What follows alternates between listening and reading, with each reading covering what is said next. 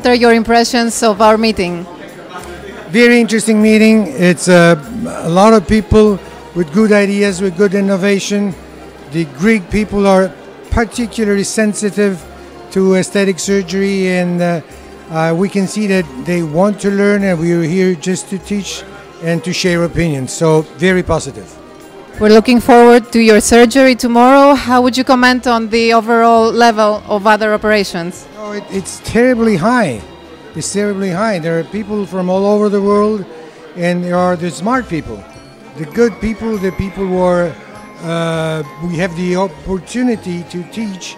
And on the other side, there's a very good discussion that will allow all the students, all the pupils, all the young guys to learn new techniques and to learn the story behind the story. That is important.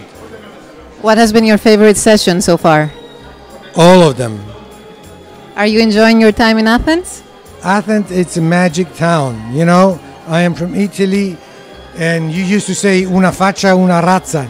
So I believe that we're very close as population, and we've gone through difficult periods. Sometimes we're still in difficult period, but we are a warm Latin people with high civilization, with a very old story, with great mental flexibility, and with the capacity to go farther ahead beyond any other people.